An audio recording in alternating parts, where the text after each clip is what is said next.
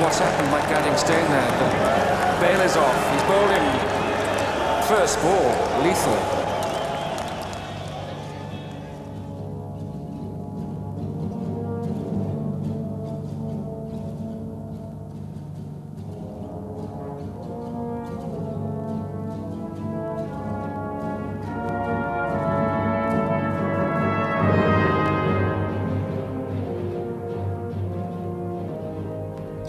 Cold April morning, the 1993 Australian touring team land in England to start their campaign to defend the coveted Ashes.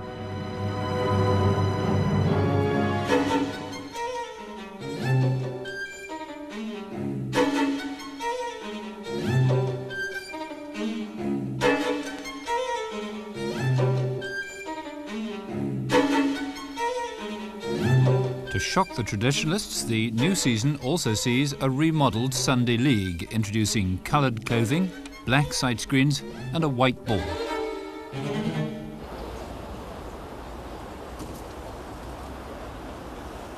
Also in April, with a new owner, the generous American multimillionaire philanthropist John Paul Getty, and a new editor, Wisden publishes the 130th edition of its famous almanac.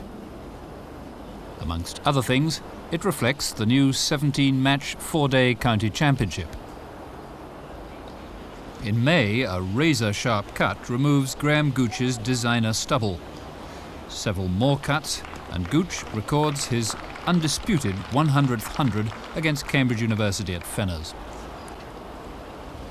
The opening one-day game at Old Trafford is notable for the first international appearances of Graham Thorpe and Andrew Caddick for England, and of 21-year-old Matthew Hayden for Australia.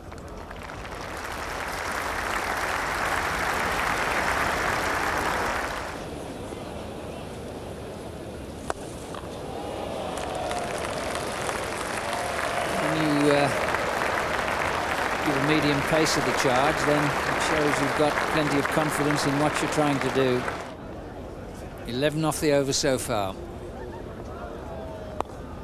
Oh, well fielded. Not only well fielded, it was a catch. Brilliant. Wonderful reflex stuff. That went back like a bullet. Steve Waugh couldn't believe it. Telescopic left arm, and he bagged it.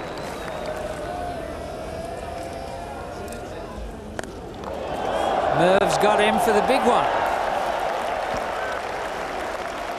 Australia's final score of 258 for 9 on a good pitch is a surmountable target for England, but they never recover from a poor start despite spirited contributions from Hick, Fairbrother and Thorpe.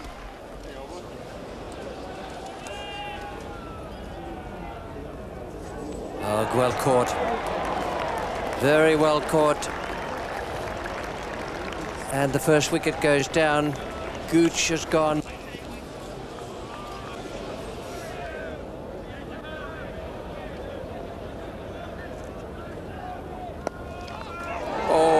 Wonderful catch.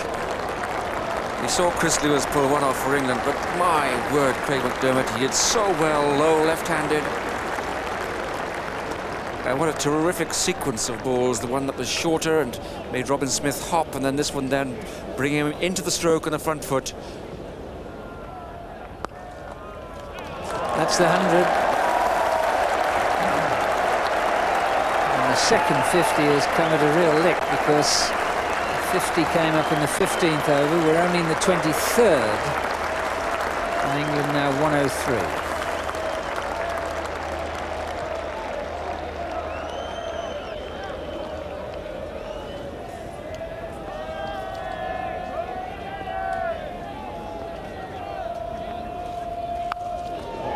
That's a cracking stroke. Be very close to the shot of the day from Neil Fairbrother.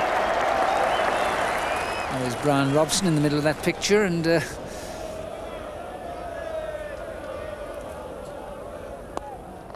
oh, he's out! A cracking shot. Flicked the fingers of Steve Waugh, and immediately and instinctively he knew that Lewis was out. Now 6 from 2 balls, so it's got to be a boundary.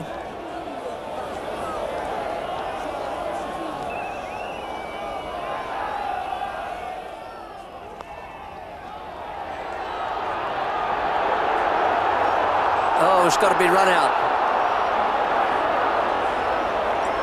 And the Australians have won.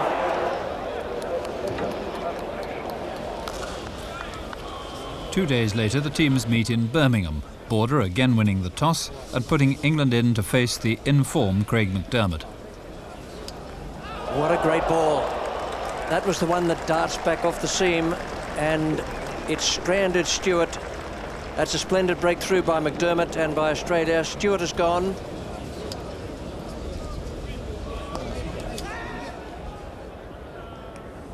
Oh, what a delivery. Just a couple of balls to go before McDermott's finished, and he's finally got reward.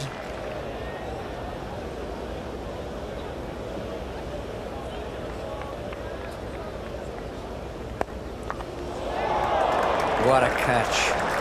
That's absolutely brilliant.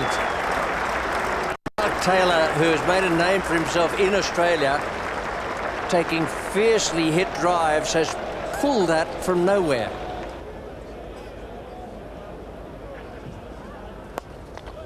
Well played.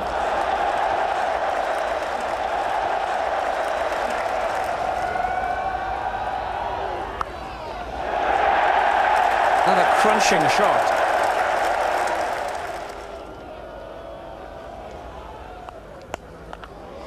Big hit. It's up along the broadcasting boxes here. And I'll swear that it wasn't much more than a short arm jab.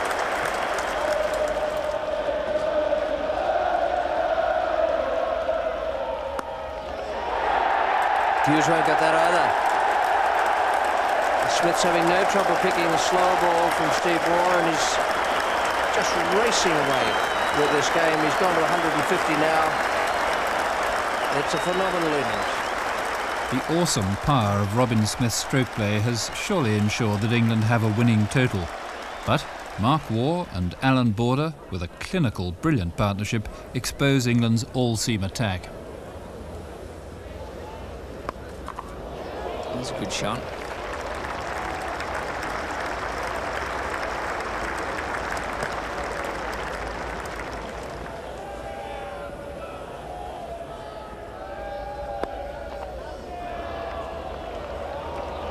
There'll be another boundary.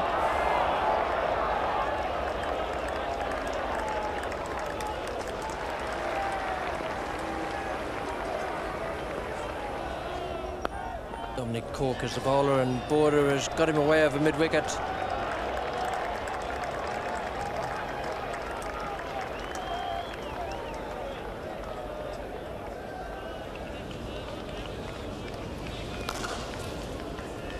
With the Texaco series already decided, the teams travel south for the final one-day international at Lord's. Border stands down. England stubbornly omit Lathwell and put Australia in. There's a claim there and gone. What a good catch. That really was a fine effort. And Matthew Hayden goes. Good catch by Stewart.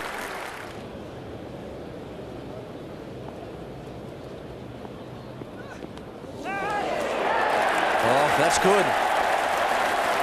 That is good.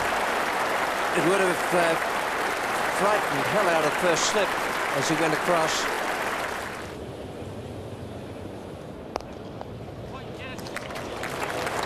Oh, that's the very best of David Broom.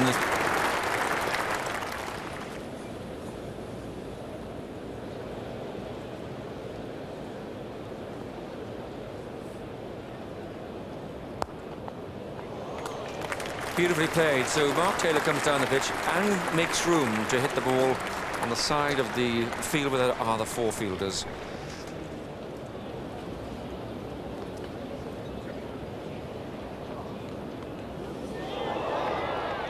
Well, that was well played and brilliantly stopped.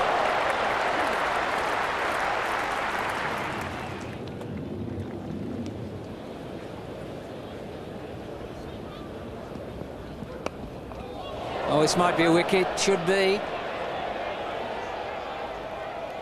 And is.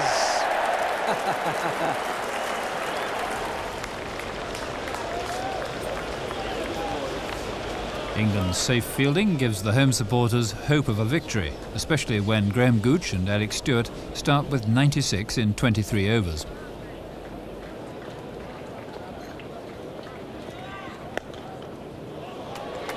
Beautifully timed. Good placement too, straight past Martin, but the timing was quite superb.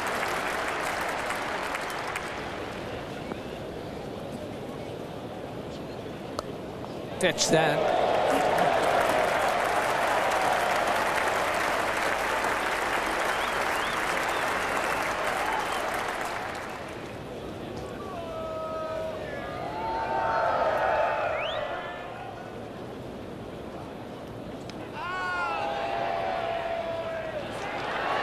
Given him. Has he given him? Yes, he has. Yes, he has. One of the great oddities in cricket that we've seen a man stumped off a wide. Now, the judgment of a wide leg side is much stricter in one-day cricket. Healy's done his job, and Bird's done his, and Roy Palmer's about to do his.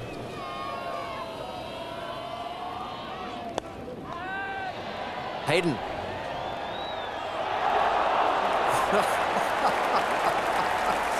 Well, in the end, he got it. It came in very quickly, and he was partly looking into the sun, misjudged it slightly, and then took an absolute blinder. And Healy has got it. Hughes has taken the wicket.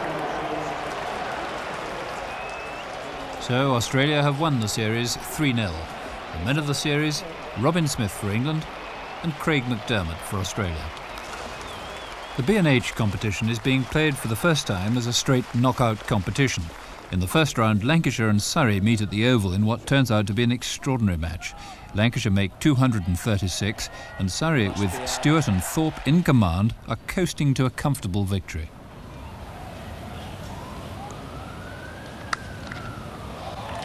That's such a good shot.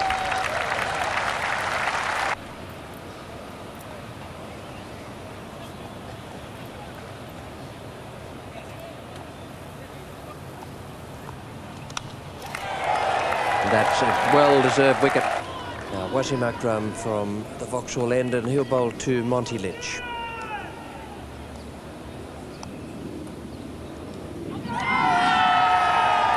And he's gone. Well,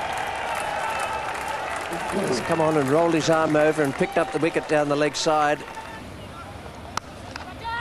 Got him! What a good catch.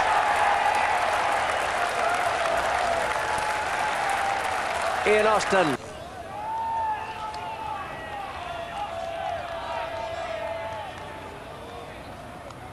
Oh, that's close. It's out. Went right across the crease trying to bump the ball away to leg. And Austin has claimed another wicket. Panic is trumps in the remainder of this over. Oh, beautifully bowled. That's good, sensible bowling by Ian Austin. Jamming the Yorker into the block hole. Mark Butcher has gone. 220 for 7. And this is a sensational performance from Lancashire.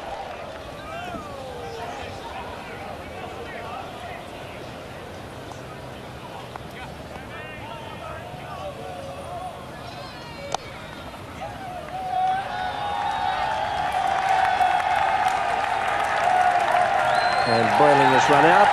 The innings is over. And yes, by 6 runs, Lancashire have achieved the most unlikely of victories. On May the 23rd, Dennis Compton, the dashing Brill-Cream boy who lit up the drab days after the Second World War, celebrates his 75th birthday at Lord's.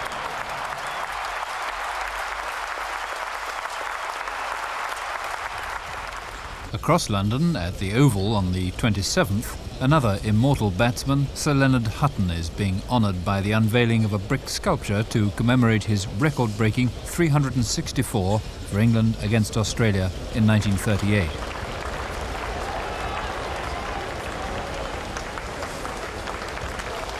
June sees the long-awaited start of the Ashes series with a memorable first match at Old Trafford. Graham Gooch wins the toss and asks Australia to bat on a surface made damp by Manchester rain, with Such, Caddick and Michael Slater making their Test debuts. That's a fine shot. Really is on a slow pitch like that, and to pick the length and play such an incisive stroke with a straight bat.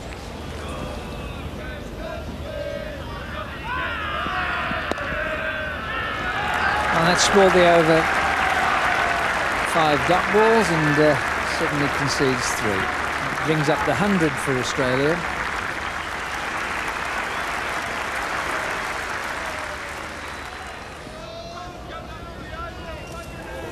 And he's gone. The top edge. The Freitas might well smile because it wasn't much of a ball, but anything that gets a wicket is well worthwhile.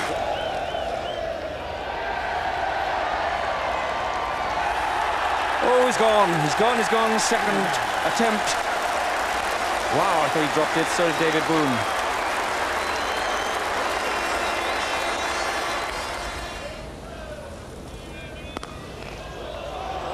Taylor's down the track again. That's good timing. He didn't really put a great deal of effort into that. Philip Tufnell to Mark Waugh. And he's got him caught and bowled, and in a manner I've seen Waugh fall before. Tufnell just slowed it up. It held up in the pitch, and Waugh wasn't there.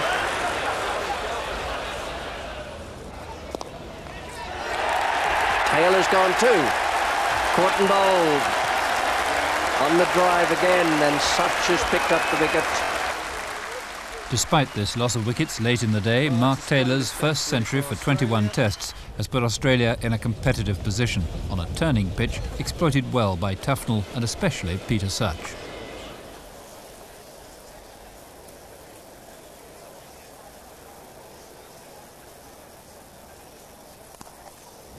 Oh, there's a lovely shot.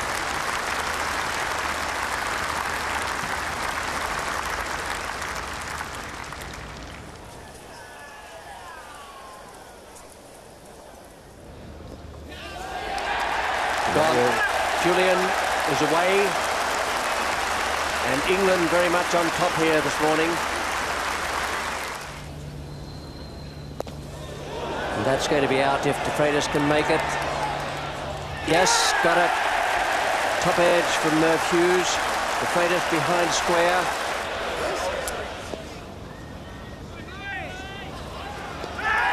Got him. Chris Lewis, brilliant. Well, what a way to finish off the innings, and that shows you when a side has got confidence, things start to run their way. Peter Such there, 6 wickets, but that last one, it don't carry his name in the scorebook, but all down to Chris Lewis. Good shot.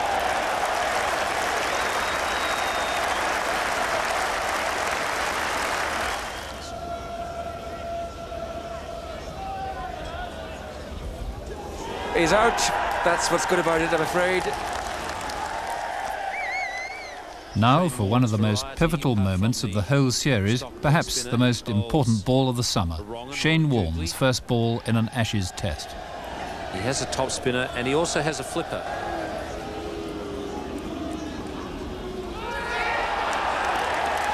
First ball.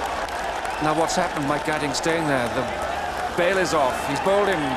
Gatting can't believe it. Dickie Bird, I suppose, can believe it. First ball, lethal. So I think for a moment that Mike Gatting must have felt that it perhaps hit the keeper and went back onto the stumps. It was a perfectly pitched leg spinner, pitching just outside leg with a little bit of curve, and that's a beautiful delivery. Not a bad one to start with.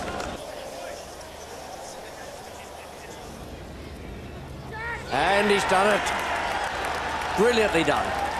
2 great deliveries have given Warne 2 wickets, one to get Gatting, flicked the off stump, and now Robin Smith taking it slip wide of mid-on.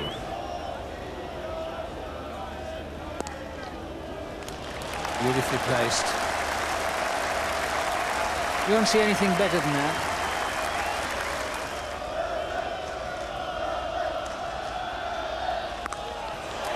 Oh, brilliant catch.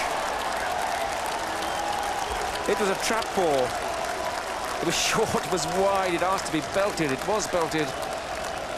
And Alan Border held on to it.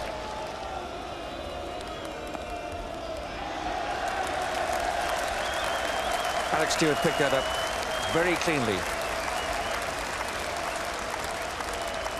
Stewart has displayed better footwork than probably anybody else against Shane Warne.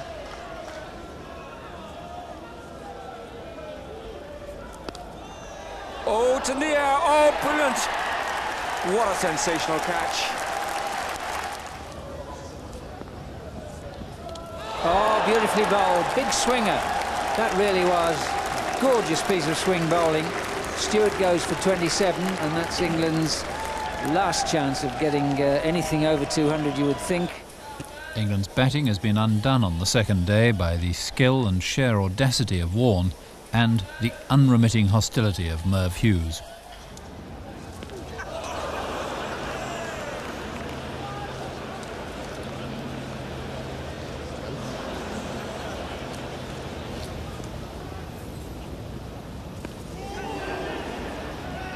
There goes, and last man out, Phil Tufnell. Just took evasive action there. It didn't look as though that got up anywhere near the amount he thought it would.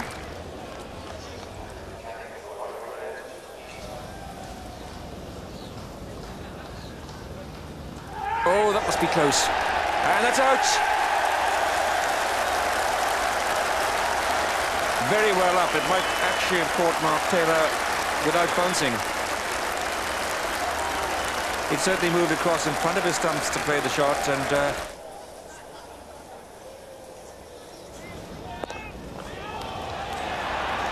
and he's gone.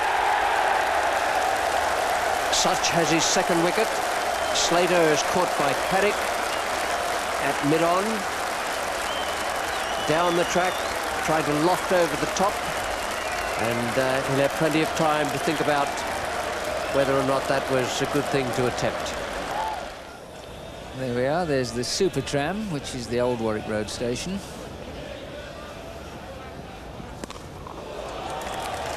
Moore has dealt with that beautifully. That's a terrific hit.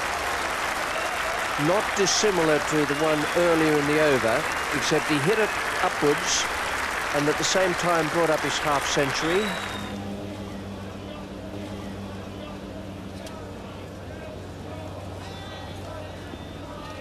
Oh, bowled him, got himself into a real tangle, did War, right on the stroke of tea, 2 or 3 minutes to go. Well, a blast from the past, or one from the present, or they hope for the future. The lead is exactly 300.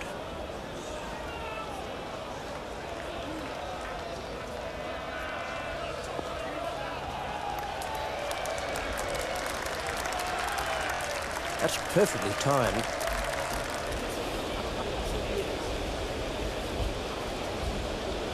On a pitch now playing very easily, Australia's stars are very much in the ascendancy. Oh, now then.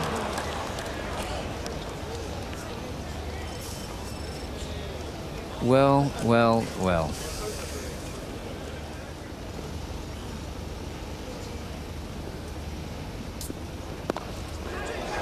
Well, it wasn't costly in the end. No sort of shot at all from Alan Board, and that's Andrew Caddick's first Test wicket.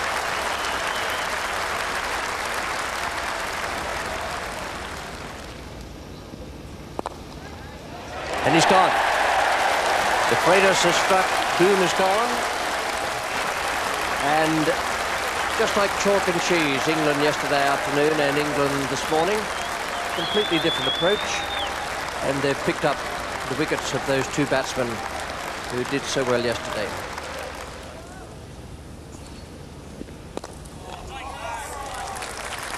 You're bowling over the wicket and you give a batsman that sort of room, then you've got a problem, and that's 50 and a very good one. Yes, they've got two ideal players out there to get move on. Steve Waugh, good stroke maker, terrific runner between wickets. Right between them. Absolutely, that's the way the game is going.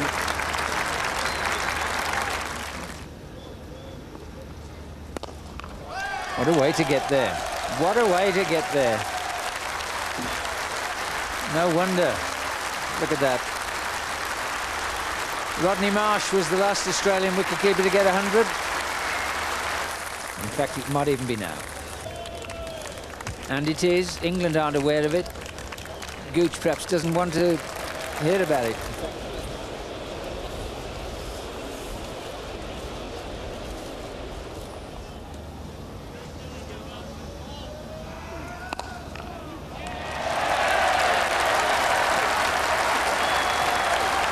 Outfield is very fast now.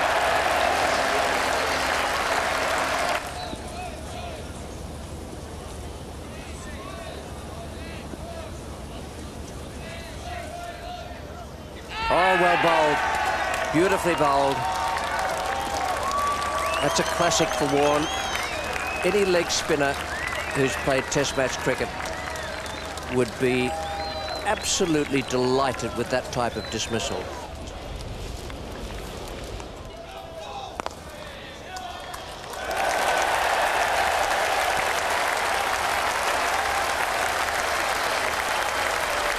To Graham Gooch. He struck the ball beautifully. Looks confident. Very important innings.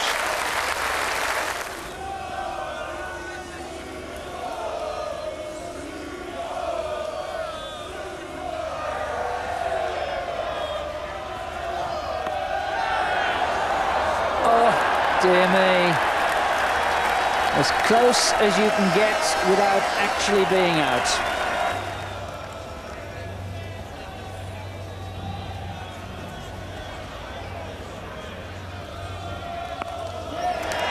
Got it.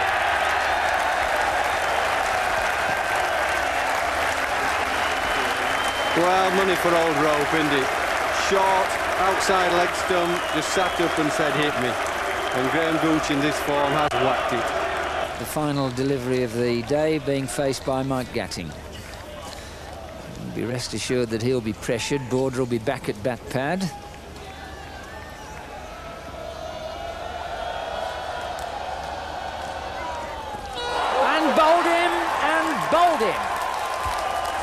Well, well, well. We painted a picture about Hughes and Gatting. Was he expecting a short one? No matter. And suddenly, and there is Gatting's reaction, the whole balance of the game changes in that one ball, the final delivery of the day.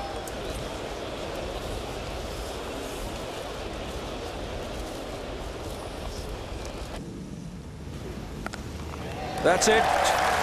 Beautifully hammered away by Graham Gooch. This is eminently the best of Graham Gooch, the captain who leads by example.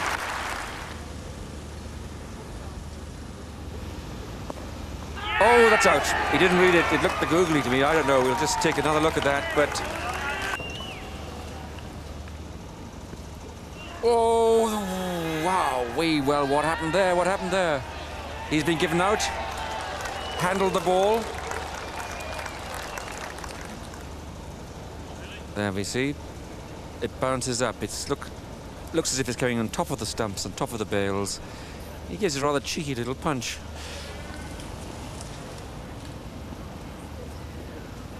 Oh, what a good ball.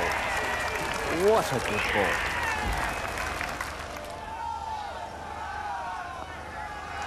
He's got that one.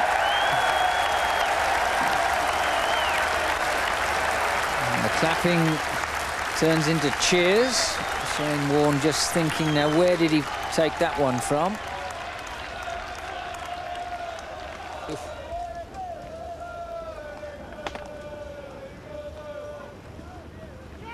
Out. And that is probably the end of the match, because that was a perfect leg break, which Chris Lewis didn't cover. That's the end of him for 43.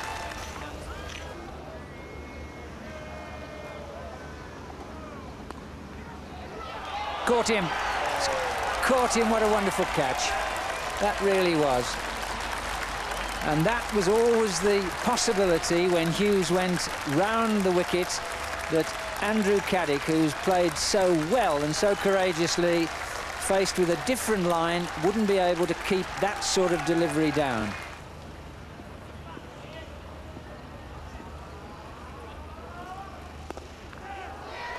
Got him and all over. Merv Hughes gets the 4th wicket and a stump. It had been a magnificent test match, with Shane Warne shading Hughes as man of the match. 60 years after his part in the 1932-33 Bodyline series, the Hughes of his day, if you like, minus the histrionics, the 88-year-old Harold Larwood, the great Nottinghamshire fast bowler, was belatedly awarded an MBE in the Queen's June birthday honours.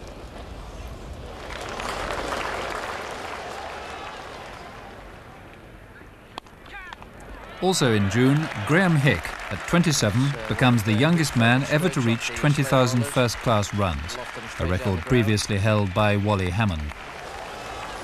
Lords, as always, is the venue for the second Ashes Test.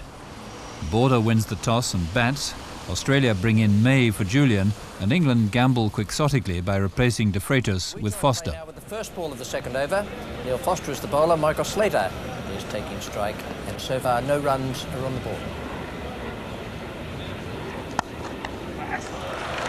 Well, not the comeback he'd have wanted. Slow outfield, otherwise that would certainly have raced away. It's still got there. That boundary always looks shorter, but the slope there takes the ball on its way.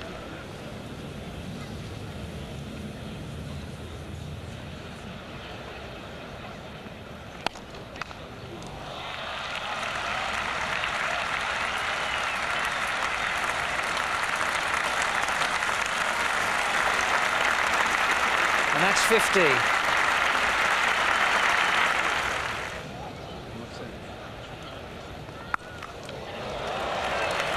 That's a big hit.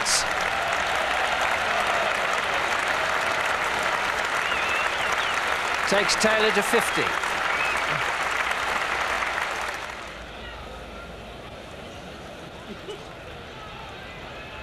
.99. What a moment for a young man. 162 now. And there it is. Wonderful, punches the air. The dressing room will acknowledge, the crowd will, and you just won't see a better 100 than that. Very elated young man, and thoroughly deserved the reception from the crowd. Slater and Mark Taylor continued to show how aesthetically pleasing, good, orthodox, positive batting can be.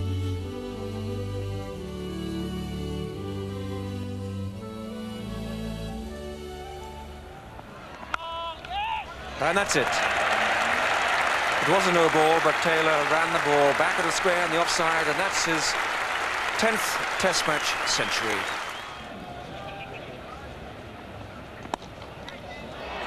It's got him, and that is the area where England have been half expecting a catch. Standing ovation at Lord's in his first Test match. That's a great moment, Ian.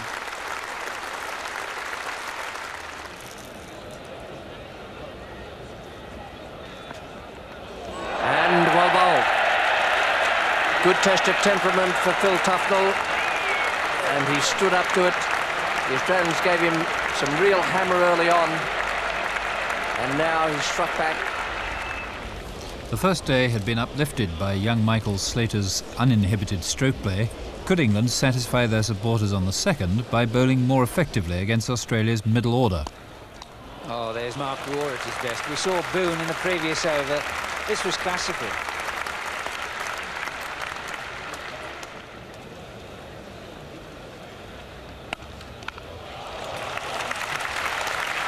This is getting better and better for Boone.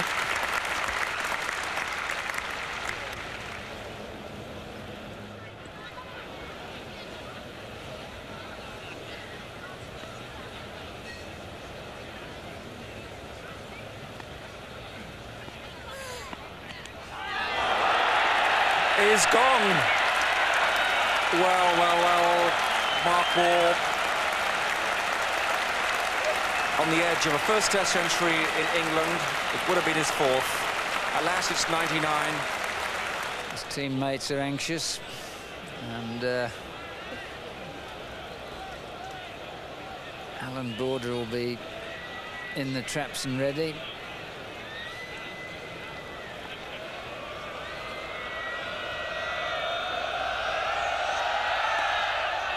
That's it. Well, a fighting 100, a gutsy one completely different in style and character to that of Taylor and Slater.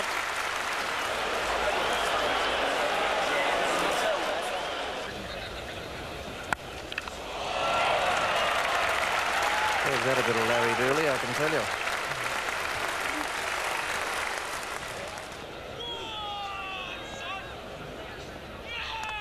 And he's gone. Border goes. Lewis has the wicket.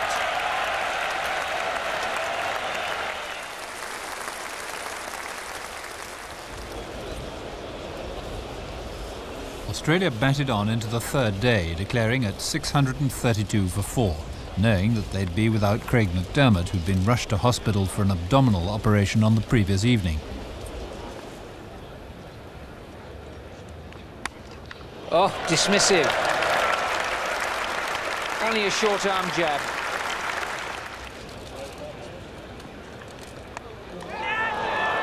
That's in the air.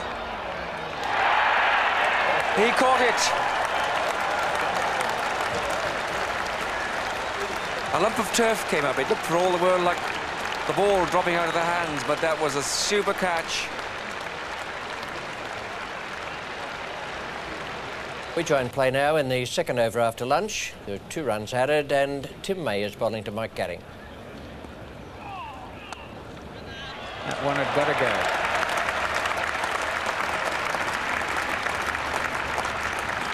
Good cutter, Mike Gatting. Oh, it's bowled in. Almost the sucker ball, tossed up, just outside off stump and through the gate on the drive. And really, that's a pretty ordinary dismissal as far as the batsman's concerned, but all credit to the bowler.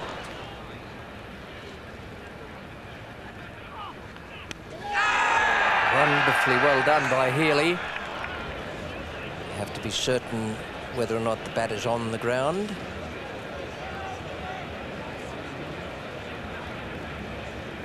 Robin Smith was a long way out, then made the effort to get back. Healy took it beautifully, did all the right things, and the bat is still in the air. Or is it? That's one of the problems with television. Is the bat actually in the air, or has it reached the ground? Robin Smith is out.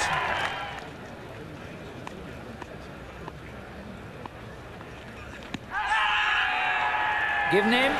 It looks to me as if this bowling from the stump vision is going down, and I think if I was batting, I'd be very upset with that.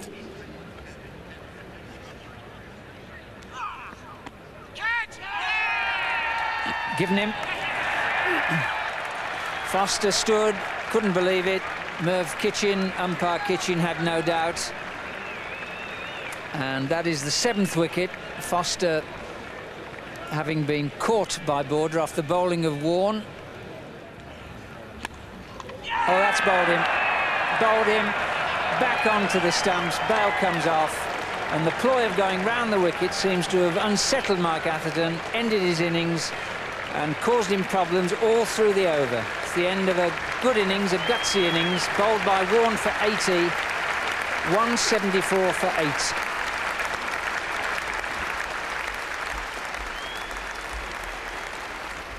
Early on the 4th morning, England are all out for 205, and they follow on, 427 runs behind. There's more runs.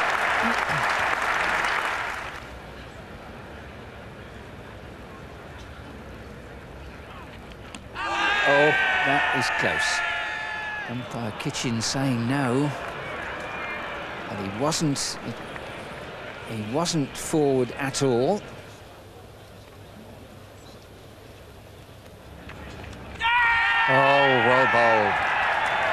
That is an absolute classic delivery.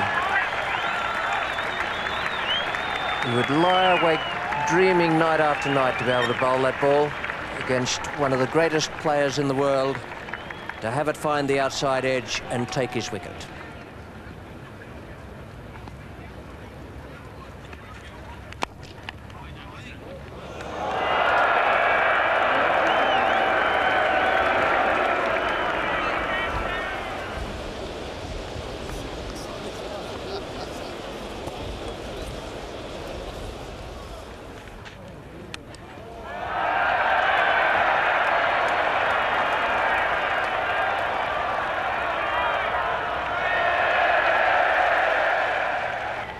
Need to see if this got through and hit the helmet. Yes, it did. So then we have 5.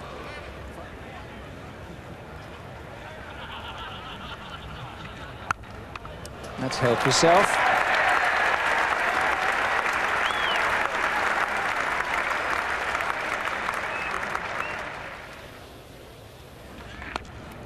Runs. 98. 99, will they go for the 3rd? He's fallen, he's slipped down. Oh, tragedy, tragedy.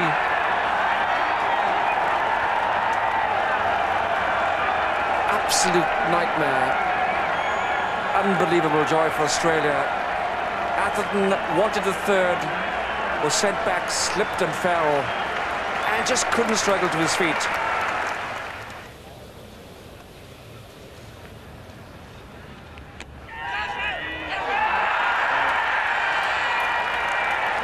He's caught him, he's gone, he's walking. Never happy against the spin. Tim May's return to the pavilion end brought the reward.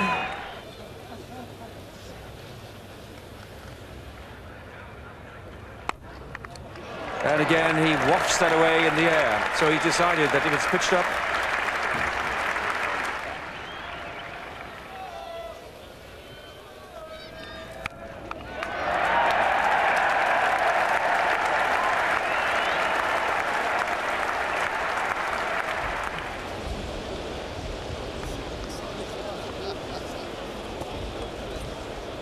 Much depends on Mike Gatting, but not for the first time. The marginal decisions seem to go against England.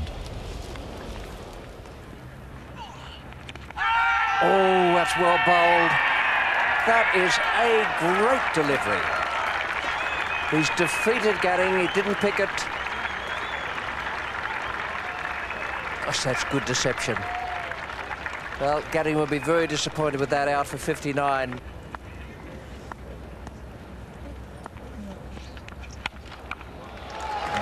Shot as well.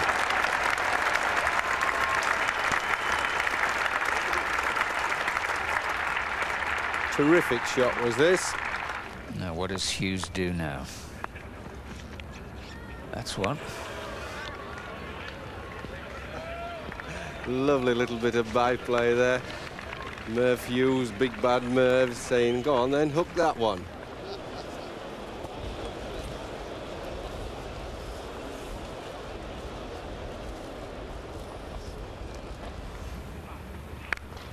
That's got to go. That's as genuine a half volley as you could get. There's also a bit of width in it, and that's Graham Hicks 50. Oh, beautifully bowled. That's a top spinner. Tim May has produced a glorious delivery there. Defeated Graham Hick. Found the outside edge with the one that went across his body. That is really good bowling. Adam Smith, one of the England team. Just a spectator at the moment behind the Australian supporters group.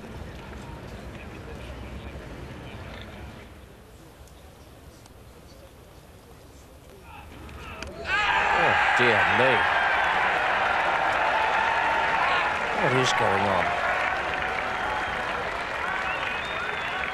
Beautifully bowled, I hasten to say, but why on earth would you want to do that at any time, let alone 5 minutes before lunch?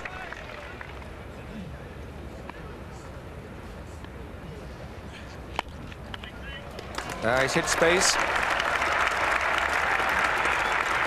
And with the timing. England captain Graham Gooch, just on the left of Her Majesty as you look at your picture.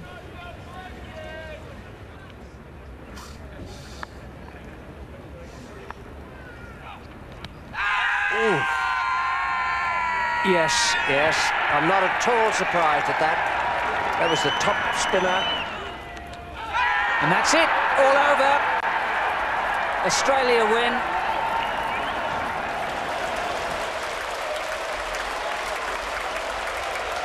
Lord's lucky for Australia again. Michael Slater is named man of the match and they go 2 up in the series.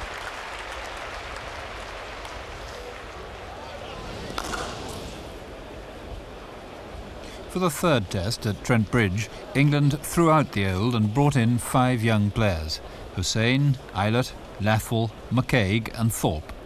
Australia were forced to replace the sick McDermott with Brendan Julian. Gooch won the toss and chose to bat on a misty, midsummer Nottingham morning.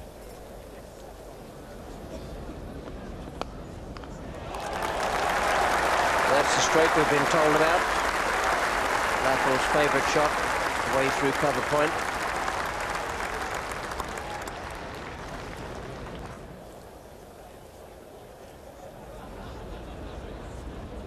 Oh, and that's a good delivery, and yes, he's given him out there. That did bounce a little, move away from him, and, well, Lathwell's gone. Merv Hughes has bowled a couple of deliveries like that have moved away off the seam. And that one, slightly extra bounce, and a straightforward catch for Healy, the wicketkeeper. What, just 10 minutes since lunch?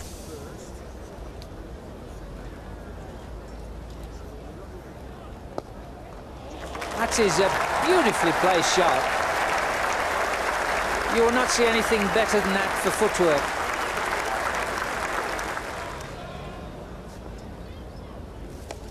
That's 4 more.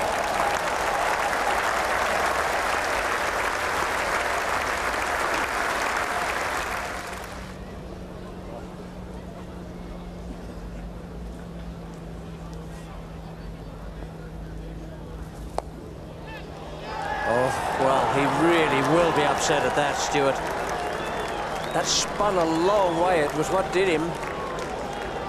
And Warner's got through again. The over-the-wrist spinner, the big spinner, can do that sort of thing. Batsmen's eyes light up when they see something a bit offline, a little bit short. And they give it some tremendous hammer. Oh, well, what do you think of that? That is the mark of a very, very good young cricketer. He's a brilliant fielder. He's already shown that with picking up, chasing and throwing. And that is one of the more brilliant catches you will ever see.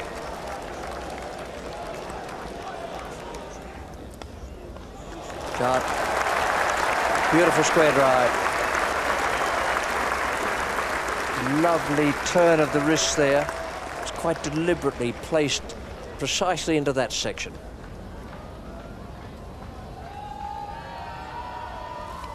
It's in the air. Caught it. Steve Ward, the gully. That's Merv Hughes at his best.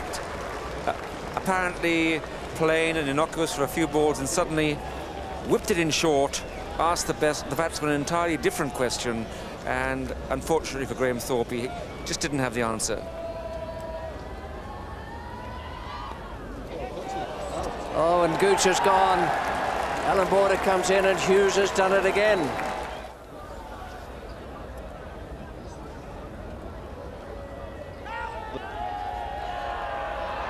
Two little appeals from Shane Warne, or rather one big one followed by one nearly as large, because he's diddled him again. Yes, I thought this turned back, but I thought it did too much, actually.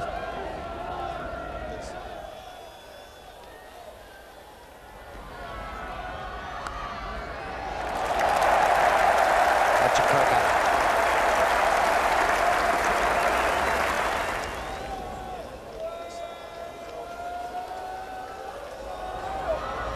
Shot.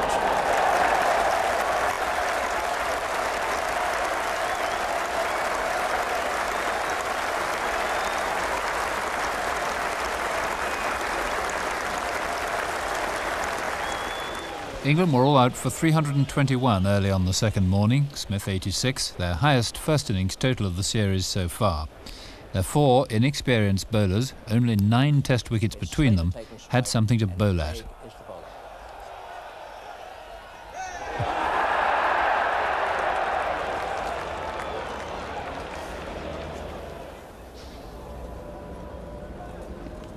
Oh, that's beautifully bowled. He's got him.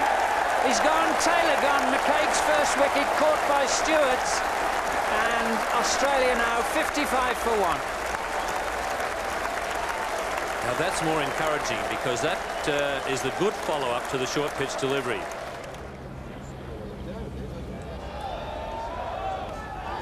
Well bowled, that's out. We talked about judging length. Well, Michael Slater, rather indeterminate footwork perhaps.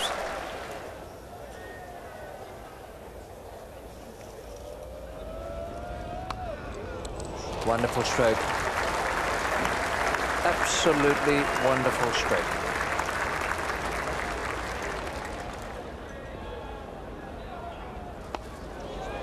Now that could be out. Yes, well caught. Well caught, nicely judged.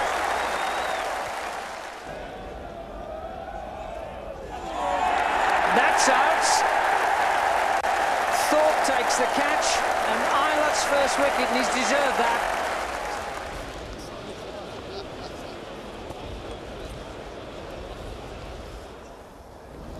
Oh, well done. That moved a long way off the pitch. Went away off the seam, and Julian just managed to get the outside edge to it. Good catch by Alex Stewart. That'll be it. That'll be the 100. 16th for David Boone for Australia. His 5th against England, 2nd in successive Test matches.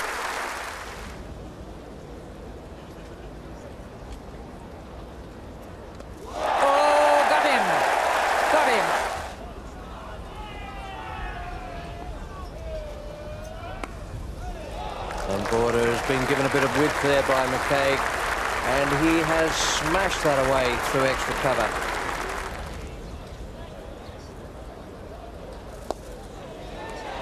And that's out.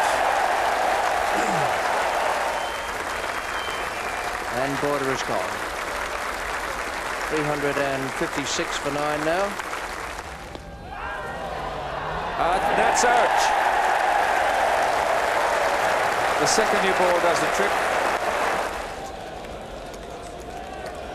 I think what they got to decide there was any edge, or did the leg get outside the off stump? Well, the umpire, no doubt.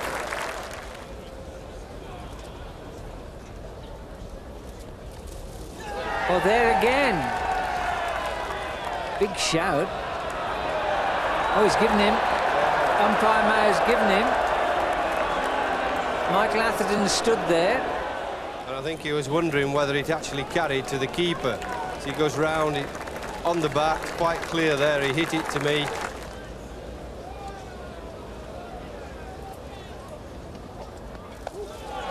That's a better shot. He only got 1 for it. But he got himself, I think, with the naked eye anyway, nicely inside that.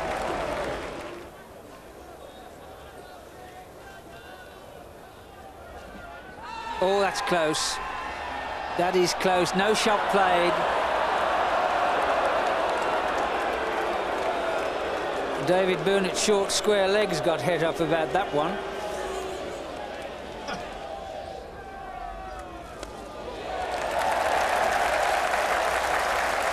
Robin Smith's 50.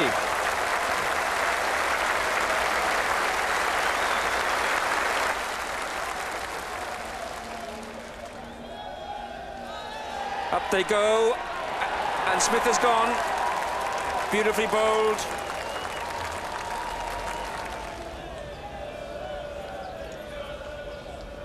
Oh, that must be close.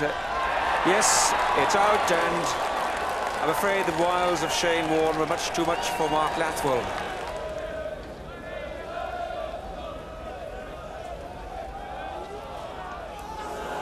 That's out.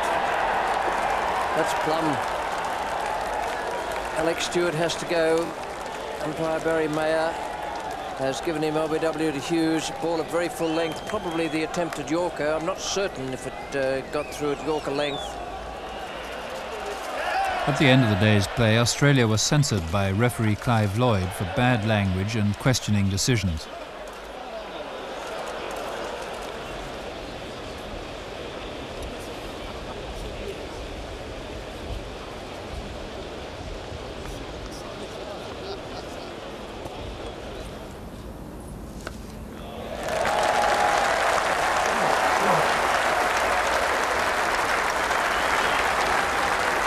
I must say, Raymond, Shane Warner's been pulled more often in this match than in any of the previous two tests.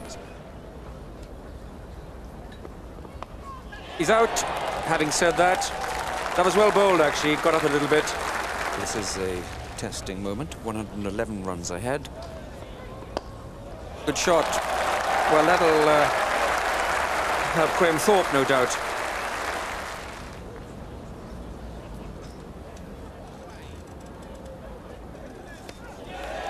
That's the one he'll wait for. Brilliant hit. Jumped all over that one. Got it away through mid-wicket for 6. Now, we were talking about Hughes and thinking there might be a groin problem, which I think the pictures confirm. Well, drinks interval everywhere. It looks as though Hughes goes. Now, that is a sad blow for Australia.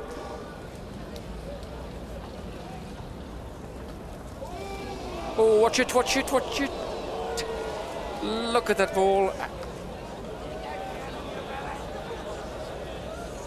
Wow, did the ball hit the stumps? Did the ball rest against the stumps?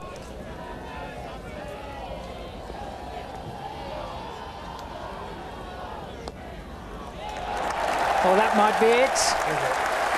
And his wonderful effort, Graham Gooch's 19th Test 100, his 11th while captains of England, and the 6th in the last 2 years.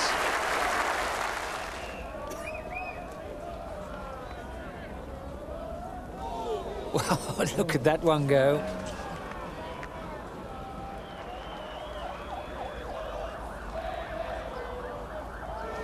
Oh, well bowled.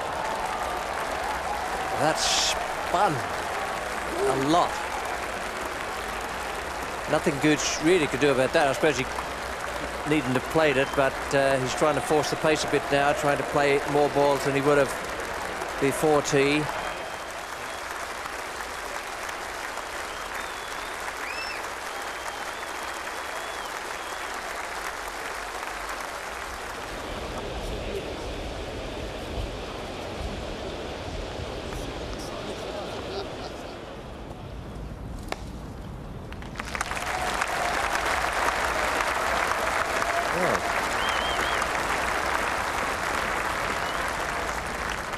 Very ordinary, not the shot was terrific, but very ordinary bowling.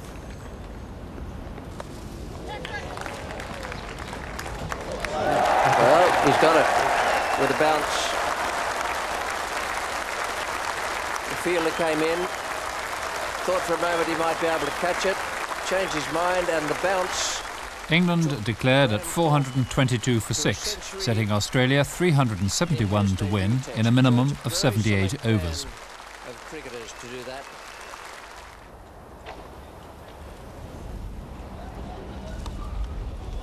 That's a terrific shot. So compact and so quick. I mean, reflexes were perfect and the minimum of movement. All in. Beaten in the flight. I wonder if he just hit over it a bit or did it spin between bat and pad. Looked as though there was a slight gap.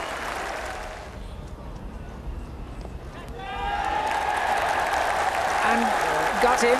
He's exactly as predicted. And Mark Taylor goes, and suddenly the game comes alive. Paddock's doing part of it there. Looked as though it might have been an inside edge from Mark Waugh, but Paddock has got through. And the Australians now 75 for 3.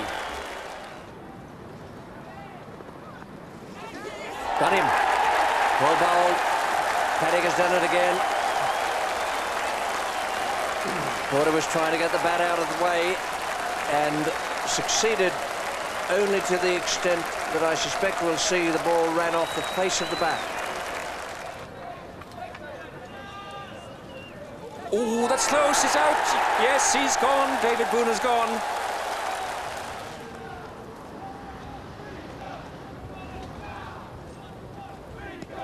Oh, that is close as well. And he's given him. Stands there, but has got to go. Ian Healy. Took a long time to think about that, Roy Palmer. Keith Fletcher there. You know, is so near to getting back into this series. Big shout there.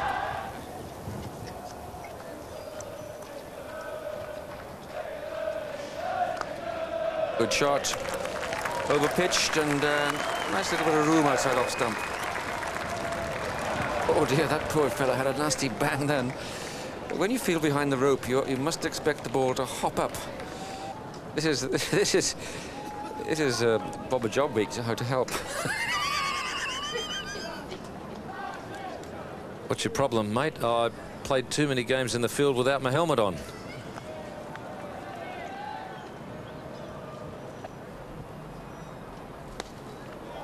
Wow, what a shot that is, and you're trying to save the game. Jeffrey, talk me through that one. That's 50 as well. Well, his colleagues in the Australian dressing room are saying what a wonderful shot, because he hit it. Though the early collapse was heartening but deceptive. Thanks to Julian and Steve Waugh, Australia survived comfortably. But England had halted a run of 7 successive defeats and restored some lost pride. Graham Thorpe was named man of the match.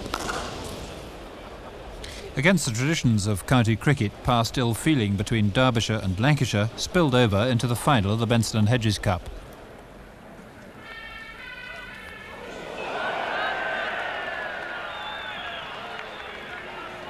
No ball called by umpire Barry Mayer. Been very, very painful.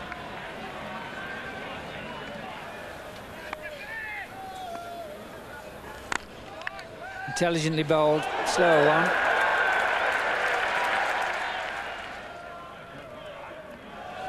Big full toss from the slow left armer's first delivery, and Mike Atherton, a slightly unfamiliar role out on the cover boundary. Derbyshire had had a poor start, but marvellously spirited batting from Dominic Cork and Tim O'Gorman came to the rescue, helped by some jittery fumbles by Lancashire in the field.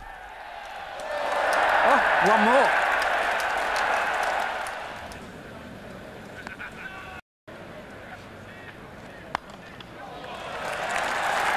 Superb. That's the second time he just leaned onto the front foot.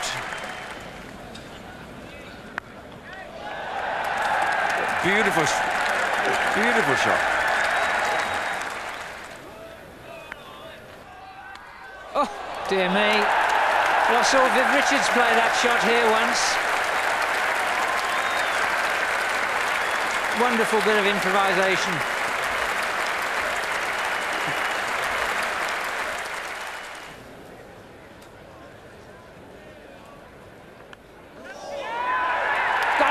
Catch.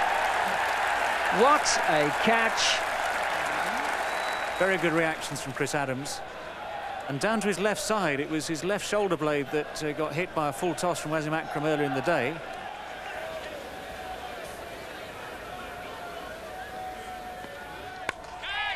It's in the air. Three guys after it. 2 of them are going to crash.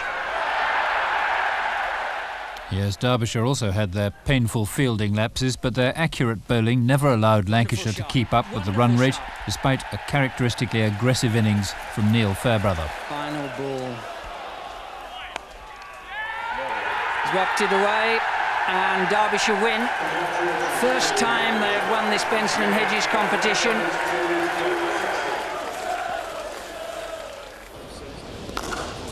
On the 19th of July, Ian Botham decides to bring his remarkable career to a close, saying the body has decided that enough is enough.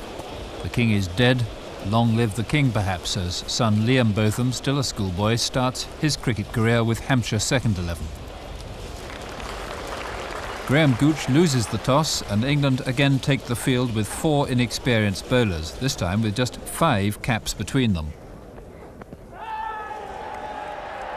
LBW. Bicknell has his first wicket and the partnership is broken.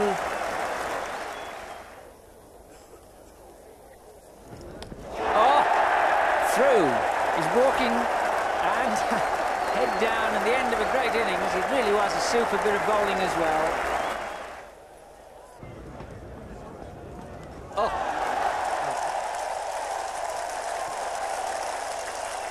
Well, he has found some very strange ways to get out in this series.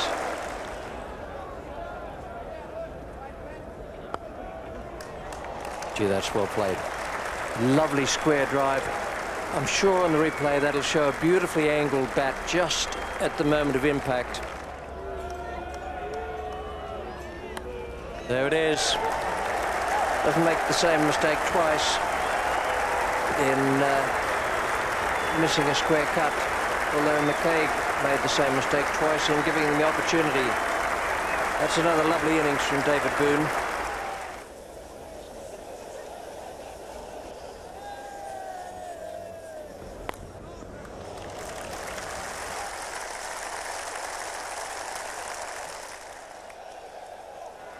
Steve Orr 72, Alan Border 98. Oh, beautifully played, and that's it. That's a century for the Australian captain. It's the England captain who has to do the chasing down to extra cover, but that's a fine century by Alan Border. Dogged, determined.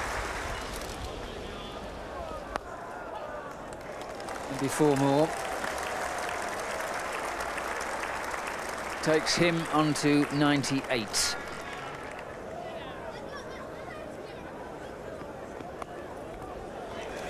That should be it. Nearly 25 minutes Steve Waugh's been on 98, but that's it.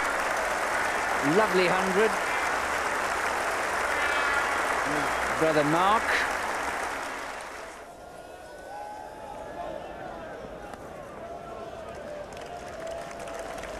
Good shot. Wonderful stroke from Alan Border to bring up his 150.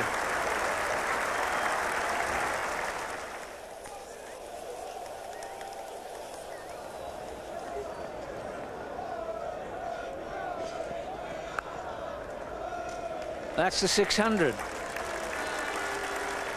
Well, they're looking for the 6. It's there somewhere. On his 40th birthday, Gooch and his England team are booed off the field by some of the Yorkshire crowd at the end of the day's play.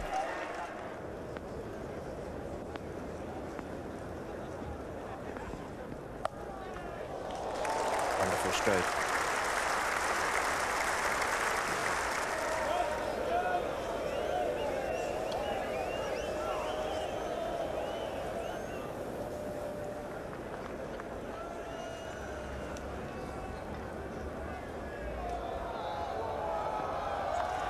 Here it is.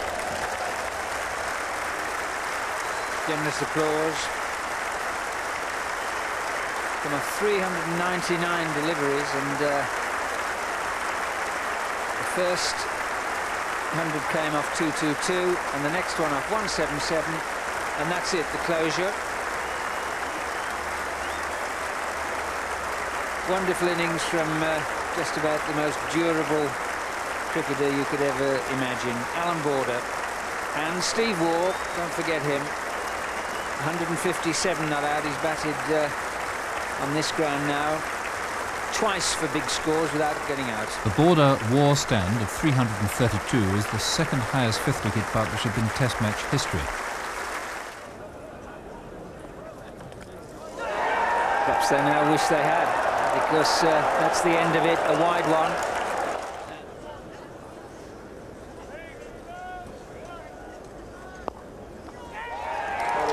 Caught and bowled.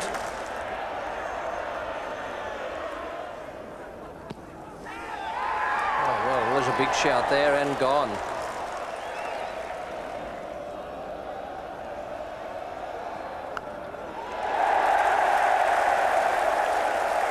Quite majestic.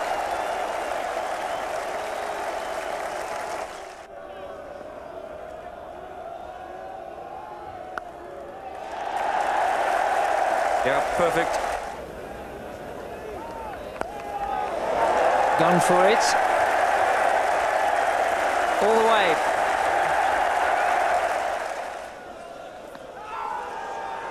And another one, and this one's out. Paul Rifle had taken 5 wickets in his first Ashes The match. spell he's having brought up the 200 for England.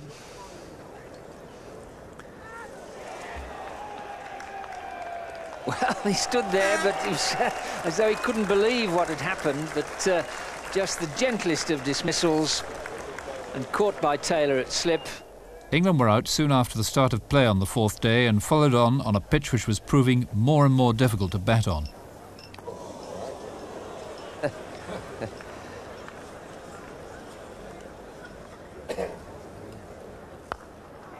Good shot.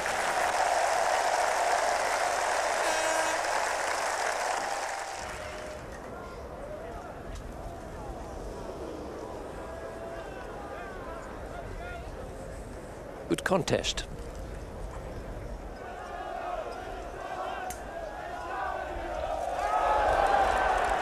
He's asked for the replay, and if there was a dragging there by Atherton, this is what umpire Barry Ledbetter is watching.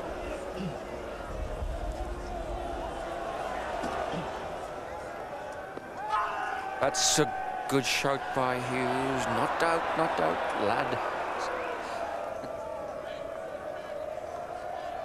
Oh, that must be close. That's out. No shot played.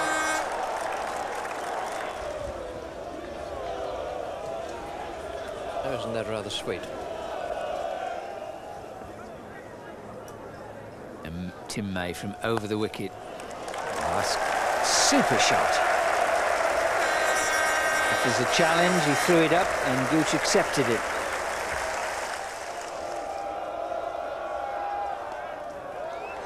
And that'll be it. The half-century Geoffrey Boycott was talking about and Alex Stewart was thinking about. And a good knock.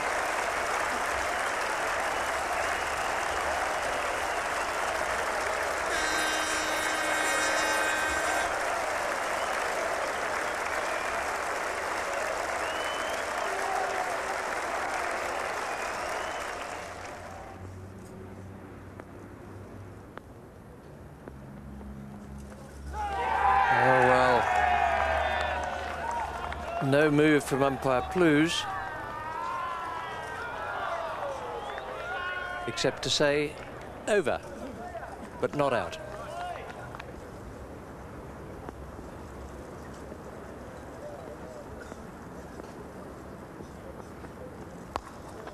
Another beautiful four.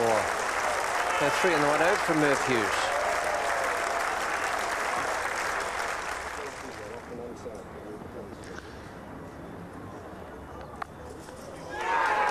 What a catch. Brilliant catch. Brilliant catch. Mark Waugh, he's caught some stunners in this series, but nothing better than that. Oh, close. Yes, indeed. Had to go, and that is the 200. Timely reminder that Murph Hughes needed just one. He's now got it. First ball for Martin Bicknell. Hughes is the bowler. Oh, he's done it again. He's on a hat-trick.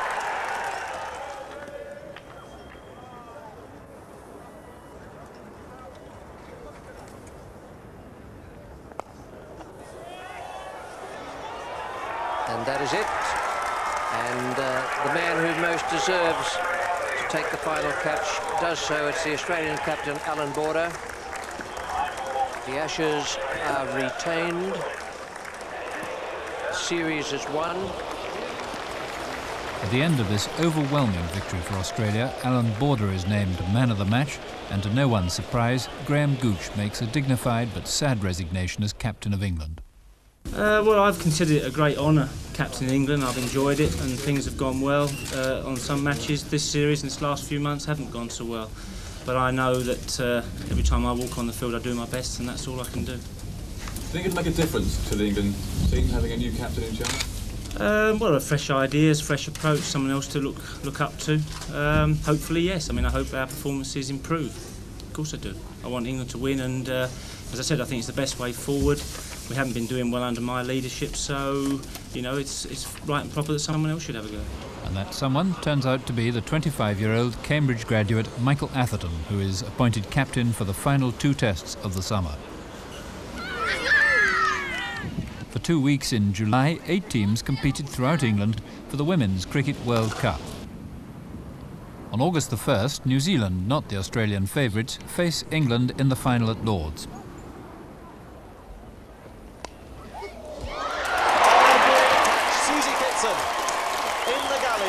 Magnificent. Absolutely magnificent. The ball slanted across.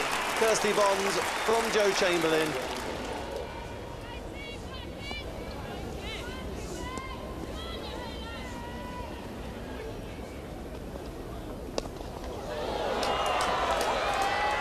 Going Britain.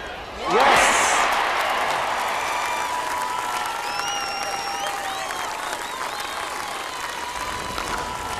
Mike Atherton wins the toss in his first match as England captain, and on a dry pitch apparently made for the Australian spin bowlers, he decides to bat. And he's gone. Graham Gooch.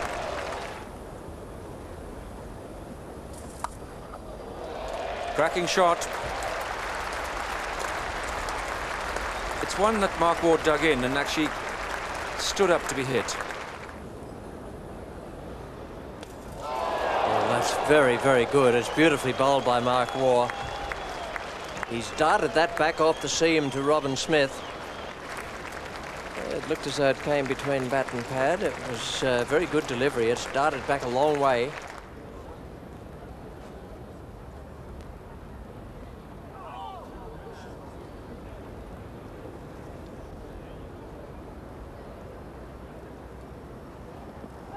Steve Waugh.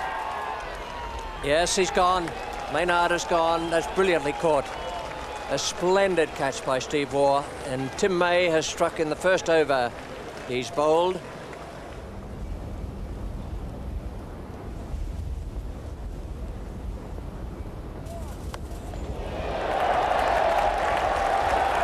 Sixpenneth. After a good start, there's yet another middle-order collapse, and despite a good fight back from Thorpe and the recalled 40-year-old John Embry, England once again disappoint their supporters. Question of keeping low.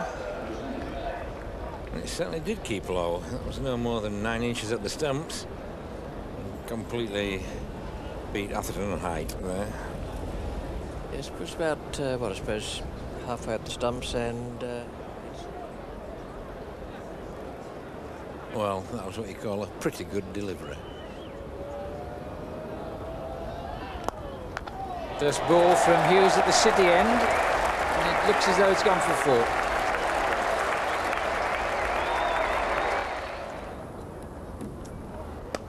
There you go.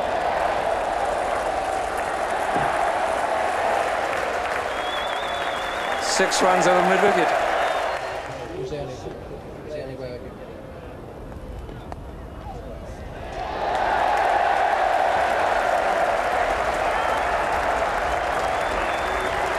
Got back for 2 there, but couldn't make it. Shane Warner's got round in time, but John Embry has a half-century. That's a very good innings. England were soon all out for 276, and Atherton led his team out knowing they were 100 runs short of a good total. Well, he got well forward and may well have got outside the line.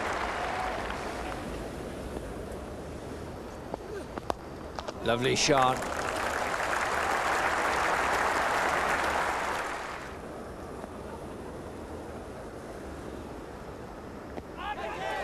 And Slater is gone. That spun a lot. Just managed to get the inside edge. Oh, look at that. Out. What turn, and the benefit from bowling outside the off stump, the Australian line. There's the turn again.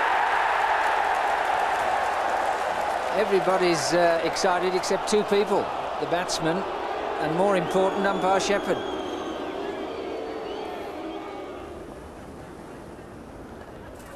Oh, catch. What a catch.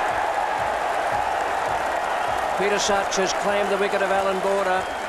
That was a brilliant piece of work.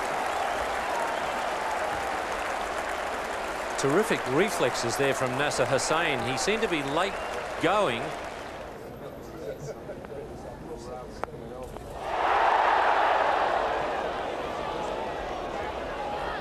Beaten in the flight there by Such.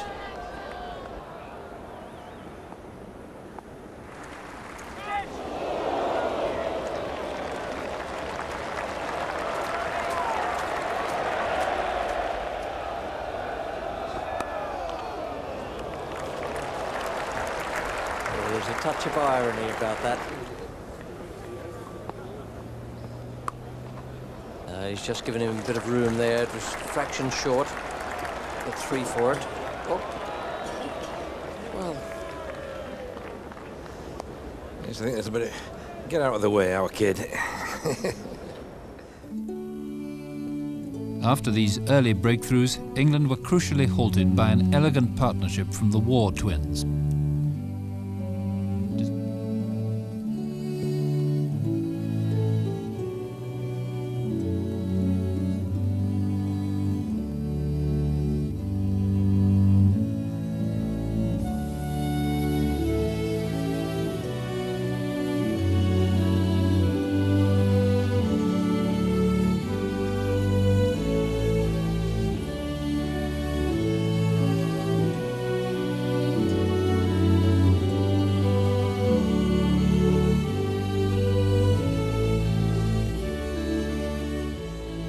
It's the 4th over of the day and 5 runs have been added.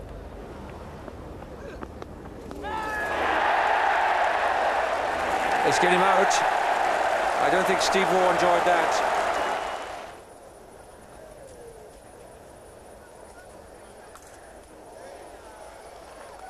There's a gap out on that mid-wicket boundary. Terrific fielding from Matthew Maynard. Very subtle.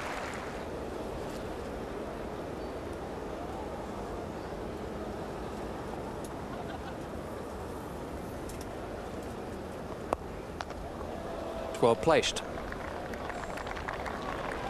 There's good common sense batting going on out there.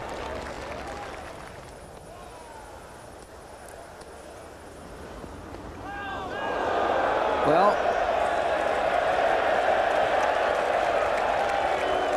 that's hit him somewhere. I think the inside of the right thigh, which is bad news. It's worse when it's on a cold day. Just inside the left thigh as well.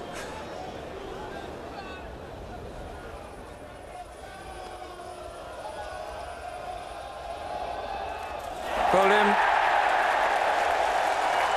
Died of belligerent intent.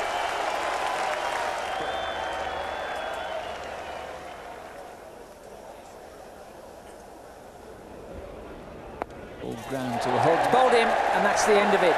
Peter Such, as much a Yorker as anything, which probably spun. Rifle goes, bowled by Such for 20, and Australia finally all out 408. Terrific shot. Perfect placement. That's the 50 partnership. No argument about that.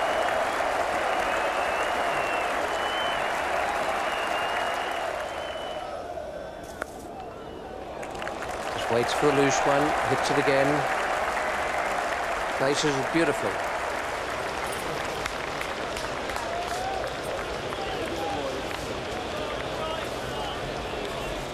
On the 4th morning, the torture by spin continues, and the backbone of England's batting is soon broken again. Right to the pitch of that one.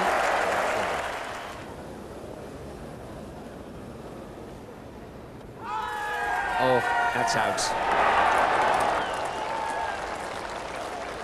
Flipper, and Shane Warne hasn't pitched that too many times in this series, but he's learning quickly and he's learning well.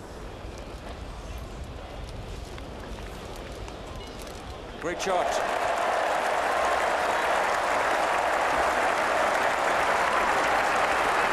A message there to David Boone, short square leg, but he did well to pick up the message that you really have to wait, if possible.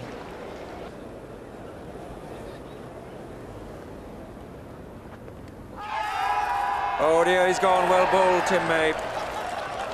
Beautiful bowling, really. Floated up, got the drive, and that one a bit quicker. Must have gone through with the arm.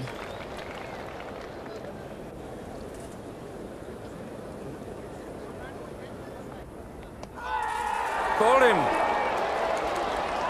Well, and that is the variation that worked. It spun prodigiously from outside the leg stump, where a lot of the rough is. But that went absolutely to plan. Feisty batting by young Thorpe and old Embry at least brings some relief. In the air, but through the covers. And 4 more for Embry.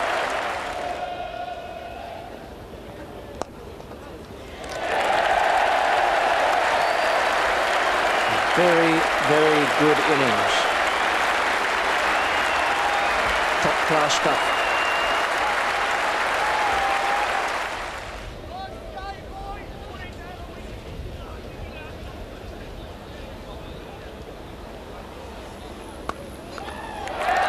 Got to it.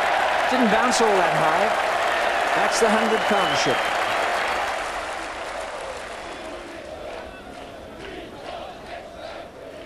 Oh, he's out. First ball from this end, and it wasn't the spin or the turn. Straight on, and John Embry tried the trusted dab down to third man, and a very fine fighting innings has come to an end. John Embry caught Healy bowled May for 37. As Embry departs, having played perhaps his last Test innings, England again face defeat. 104 partnership, Embry and Thorpe.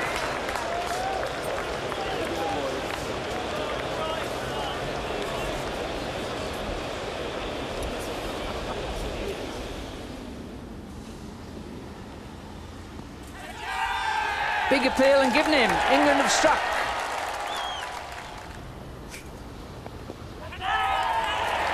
Got him. Got him, and that's one for Embry, and the second wicket. Both openers gone, and now the game's on. 12 for 2.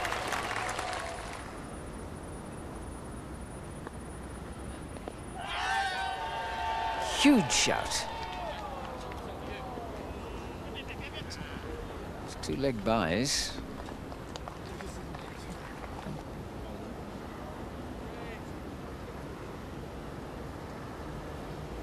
Well, I'm silent because I'm puzzled. I just looked out.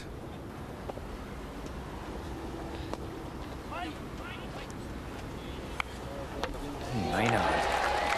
Dead-eyed.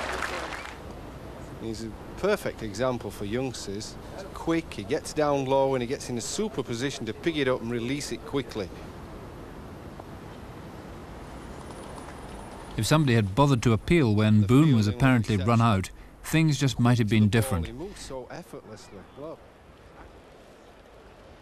But Boone and the thoroughbred Mark Waugh put together another positive 100 partnership, and Australia go 4 up in the series. Now Boone will get back there, and in fact it's going to beat the man out on the boundary.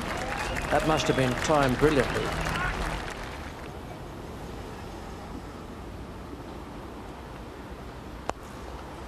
And that's it. David Boone has made the winning hit. Not only in 1993, but also way back in 1989 on the last Ashes tour of this country. The Australian flag flies high. Hopefully it will remain the Australian flag. Mark Waugh is named Cornhill Insurance's man of the match. Bowing to increasing criticism throughout the year, Ted Dexter announces on the 9th of August that he's standing down as chairman of the England selectors at the end of the month. In the NatWest semi-finals, Glamorgan lose to Sussex after they'd appeared to have the game won. Captain Alan Wells, with 106 not out, is the Sussex hero and man of the match. At Taunton, Somerset have earned a semi-final against Warwickshire. That irrepressible all-rounder Dermot Reeve had to leave the field with concussion, but as so often, he won in the end.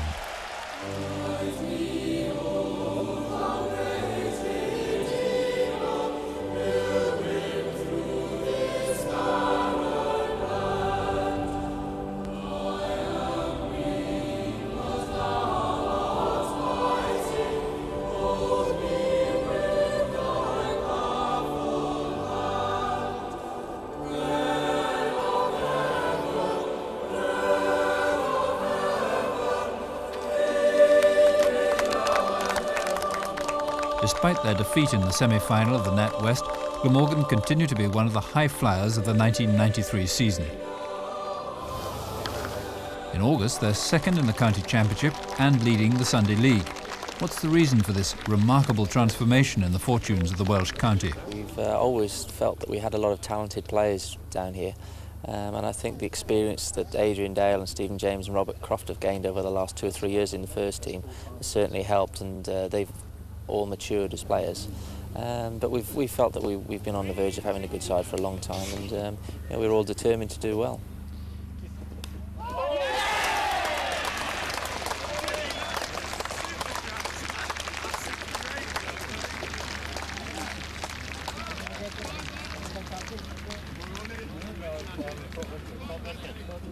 Glamorgan have set an enterprising example by promoting themselves as an affordable family club, and they've been rewarded by full grounds, even for sometimes unfashionable Britannic Assurance Championship games, like this one at Abergavenny's quaint, attractive ground.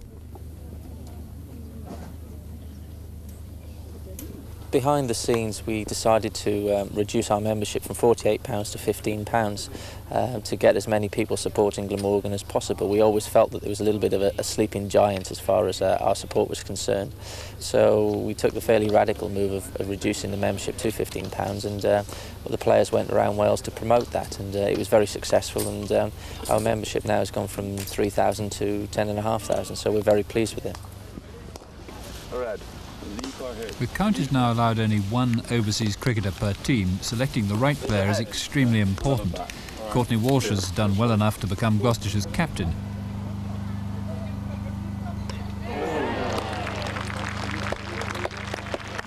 And Glamorgan's choice seems to have been an inspired one. All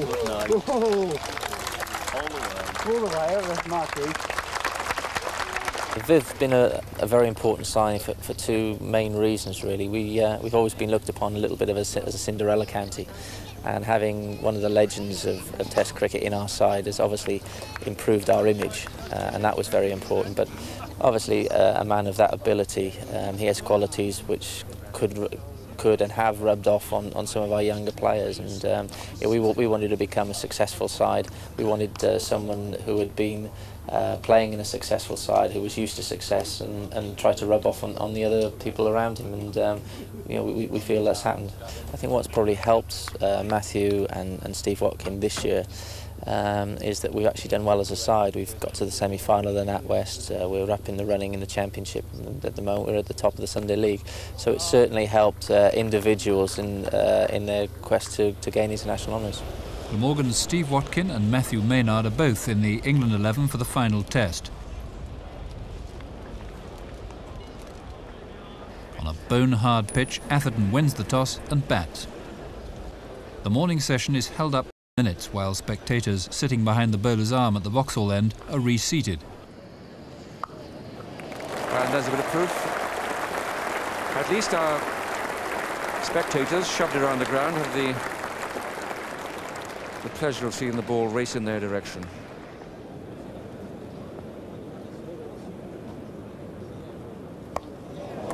Got him again.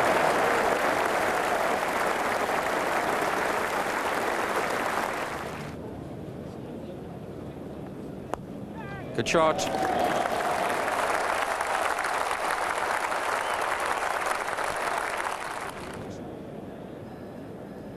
Oh, well bowled. That's the flipper. Beautifully bowled. Oh, top spinner, it's certainly.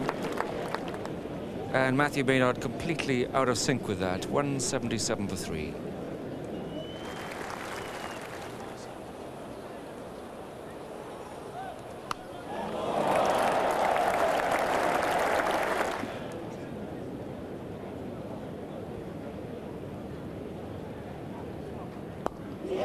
A good stroke. He was off down the pitch before that left May's hands.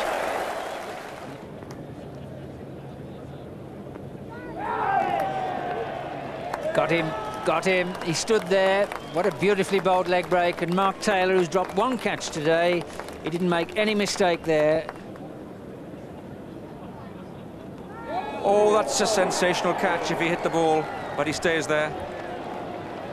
Now, this is always difficult. If it hit the bat,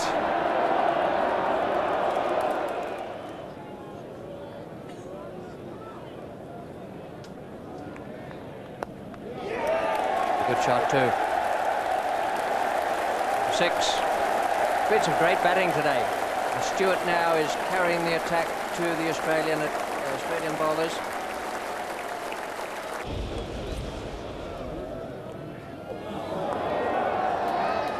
Well, Stewart has always been given. Stewart showed out to the umpire kitchen. First ball with a second new ball. England are all out for 380, but Australia are now faced with an altogether more convincing England fast attack of Watkin, Fraser and Devon Malcolm. Outs and got him, and Devon Malcolm strikes. Slater in particular loves to cut and hook. And that was good bowling from Malcolm to try him out, and he's got his man. Deliberately played, and quite close to all sorts of things. In fact,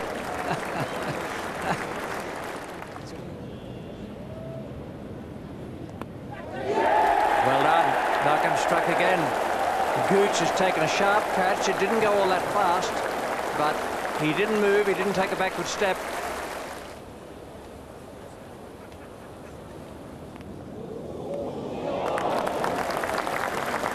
Great take there. Stewart. And this is Angus Fraser's first ball back in Test cricket. He's bowling to Mark Taylor. oh, lovely shot. Over pitching.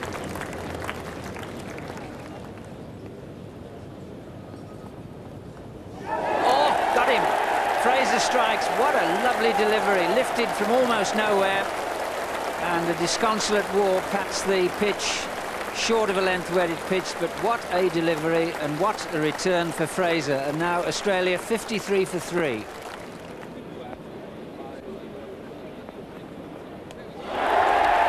Very well bowled. Fraser has done it again. Looked a good one too. Dishart might just have left Steve Waugh a little.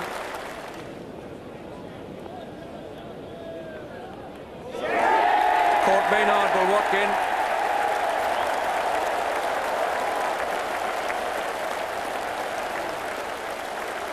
Rifle goes for naught, and the 8th wicket is down for 196. Australia increased their total to 303, giving England a first innings lead of 71. That's it for Graham Gooch. The crowd know, he'll know, and history knows now. 4 runs for him. The Australians applaud. That makes Graham Gooch England's leading run scorer in Test cricket.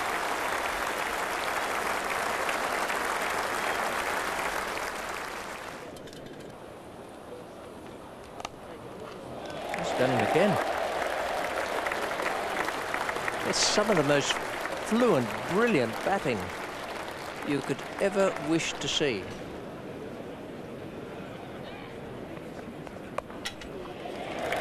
Got nicely over the top of that.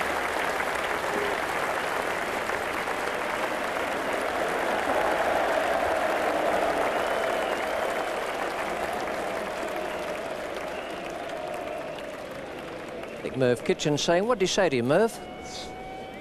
Was he nasty to you? Do you want me to go and have a word with him?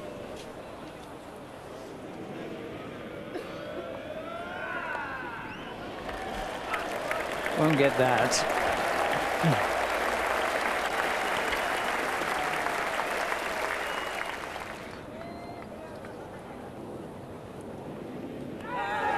That's it. Graham Gooch is gone. Beautifully bowled, perfectly dropped leg spinner, 79. An excellent innings by Graham Gooch. After heavy overnight rain, play starts at 1:25 on Sunday.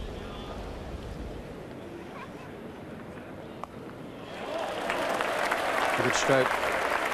Good stroke for 4.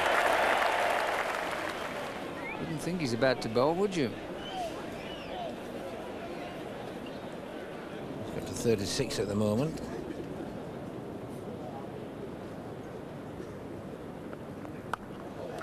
That's a good shot. Got right on top of that one.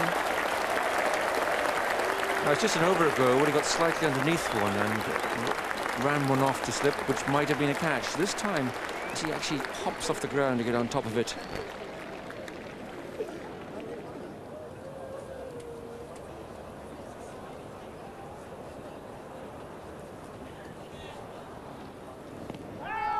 Oh, yes. That's a full toss. Well, of all the fatal things to do, it was Warren's flipper, but it didn't matter because it was intercepted by the pad on the full. The LBW law actually makes provision for that.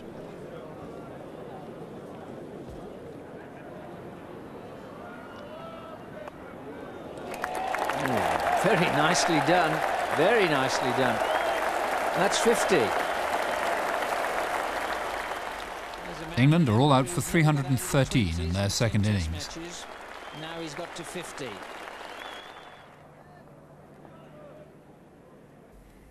Australia survived some hostile overs to be 1 for no wicket when rain and bad light ended play 23 overs early.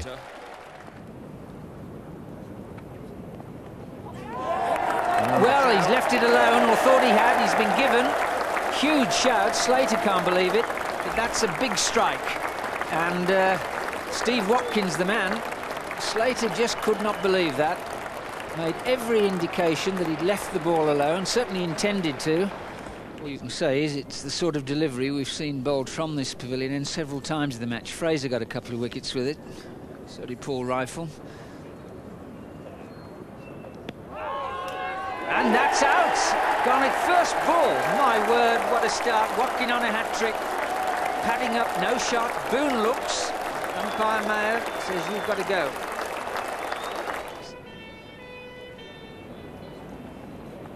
Oh, done him. 3 for him. Well, well, well. 30 for 3. And all 3 to Steve Watkin. Taylor now gone for 8.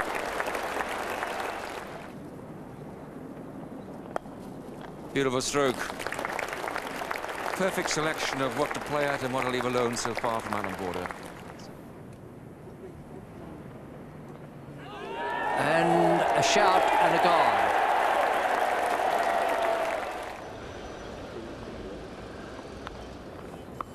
That's gone up in the air. A big chase for it. Matthew Maynard catches it. A really good catch.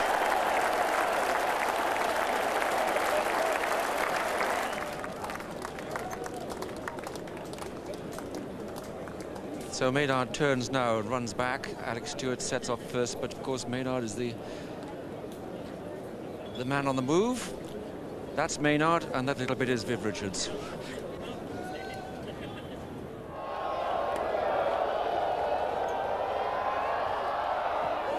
Oh, that's brilliantly bowled. Great Yorker, first up from Devon Malcolm. Well, that's the first good Yorker I've seen him bowl in a considerable time at the bowling crease in this match, and it was a cracker.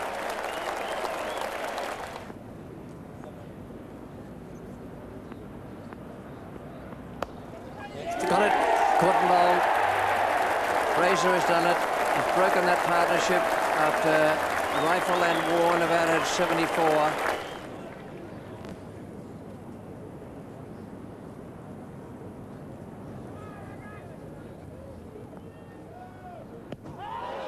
Big ability's given in, that's it. Fraser's done it, and England win their first Test match against Australia in 18 attempts, and their first one against anybody since Headingley last year.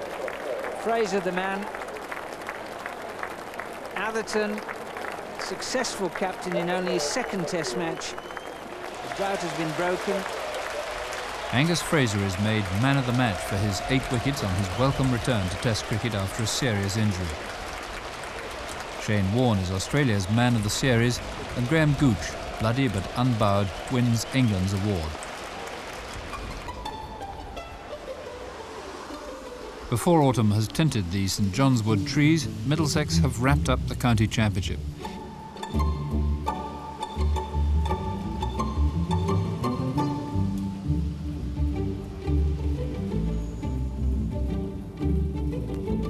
This is the 7th time in 18 years that they've won the most prized county competition. What's the secret of their success? I think a lot of it comes really down to the all-round talent that we've got in the side. We've got a well-balanced bowling attack. We've got a lot of depth in our batting, a lot of quality batsmen. But in particular, I think we've got 2 really good spinners to exploit 4-day cricket, and I think that's one of the important aspects of the 4-day game now, is sides having a balanced attack. How important has Mike Gatting's captaincy been, in your opinion? Well, obviously very vital. I mean, he's been doing the job now for 11 years, and he's led a successful side from that first year that he captained. And he's gone from strength to strength. He's mellowed a heck of a lot from when he first took over. But I think one of the great things is he's got the respect of the players, plus his tactical know-how in the changing situations of a match. It's probably as good as anyone in the country, if not better. It may be a bit of a cliché, but Middlesex's success has been essentially a team effort. Well, we've got a happy dressing room, but we were also quite argumentative as well, which is not a bad thing, because we vent our feelings when you have them, and it's good to air them rather than to brood on them for days on end. So we sort things out very quickly. We've got a good blend of youth and experience in the side, which you get young players coming up to the older players and ask them about this, and you get advice offered by the elder players to the younger players, but it's a good mix.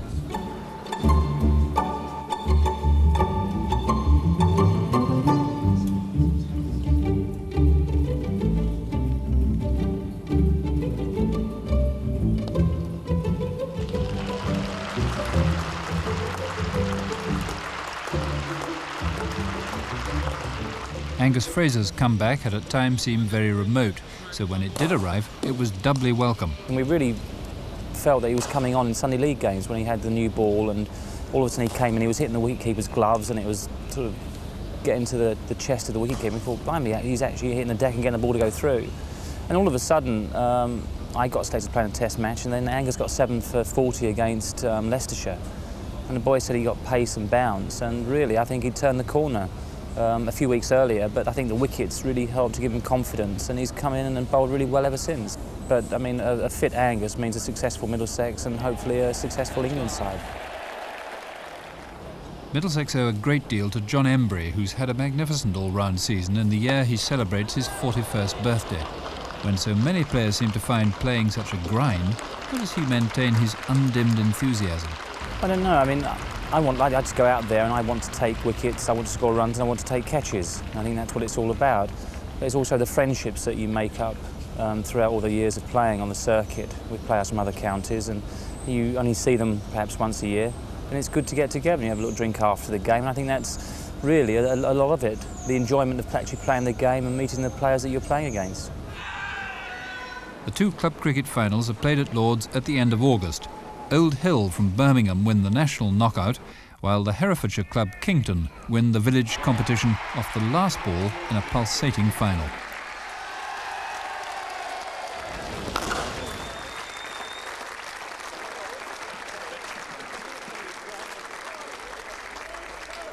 Alan Wells wins the toss and, against tradition and statistics, decides to bat first in the final of the NatWest Trophy. was a thumping shot, but it's played off the front foot. It's extraordinary to see someone leaping onto the front foot, whacking across the line, especially when the bowler is a tall seam bowler who has played for England.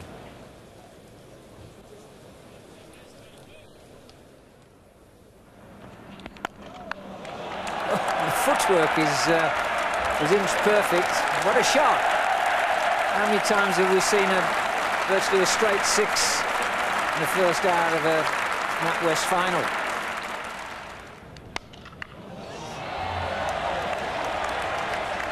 Well, that's a colossal blow, my word.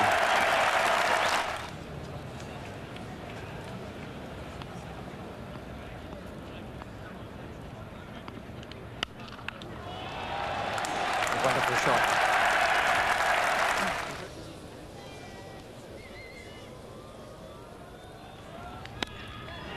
And there it is. Thoroughly deserved. Only the 6th century made in NatWest final. The others, Geoffrey Boycott, Clive Lloyd, Vivian Richards. A record score for a Lord's final. Warwickshire then get off to a calamitous start. Caught him. Knowles is gone, bottom edge. Now Warwickshire in real trouble.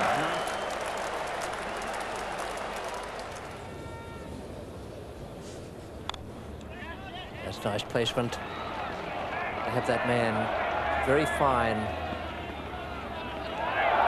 Dear. Well, that's very interesting. We'll have another look at that. The question is, if Franklin Stevenson had his hand over the rope, if it stayed over the rope when he picked up the ball. Now, there's the hand. Now, up comes the hand. I think Franklin might have been hardly done by that.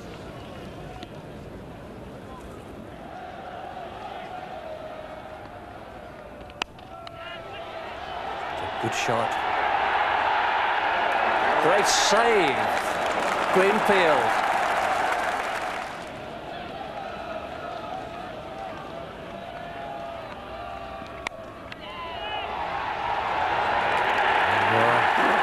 What a shot.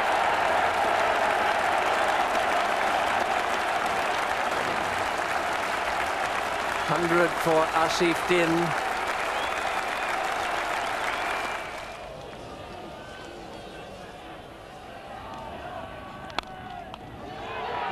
Could be out. Spate. Got him.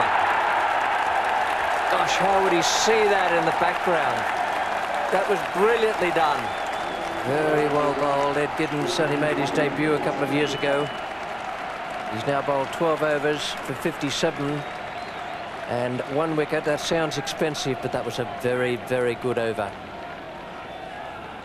Big problem, it's a big ground now. After it is 6 is difficult, so you've got to get a couple of boundaries. Big hit. Wonderful strike. Wonderful shot from Dermot Reeve. You've got to believe that wickets do make a difference in this match yet as well. Oh, it's a blistering stroke. It's gone through extra cover.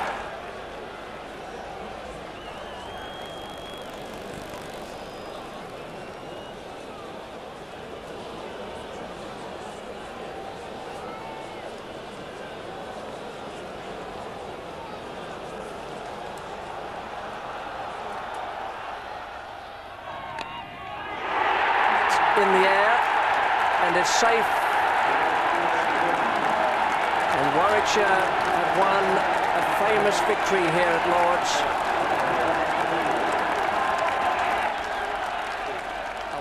Lord's. Warwickshire complete an astounding victory in Stygian gloom, with the former Lord's ground staff boy Asif Din pipping Reeve for the individual prize. On September the 19th, Glamorgan can confirm their rating as team of the season. The final game against Kent at a full animated St Lawrence ground at Canterbury will decide which of them are champions of the AXA Sunday League. Such a match provides a fitting stage for Viv Richards to make probably his final exit. This could well be the end his professional career. And what a scene set for him which to bow out. It's always been a big man occasion, of course, and a standing ovation here for him.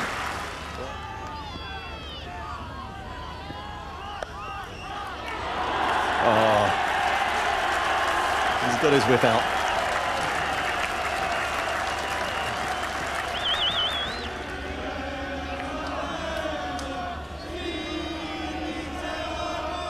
In fact, well, that could be it. It's going down. It's 4. And Glamorgan have won the Sunday League for the first time in their history. Look at Viv Richards.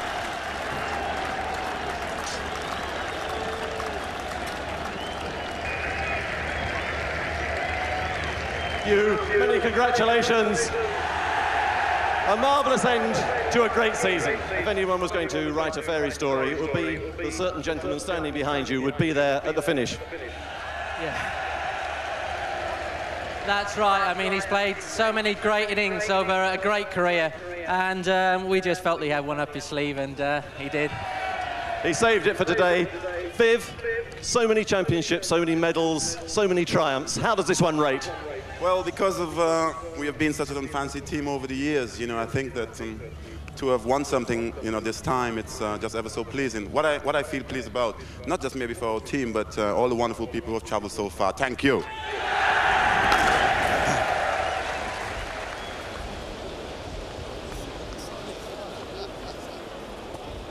It's not surprising in a season in which Australia so convincingly defended the Ashes that the 1993 W.H. Smith 11 includes 7 of the tourists. The 11 are Slater, Gooch, Boone, Richards, Mark Waugh, Border, Healy, Embury, Warne, Hughes and Watkin.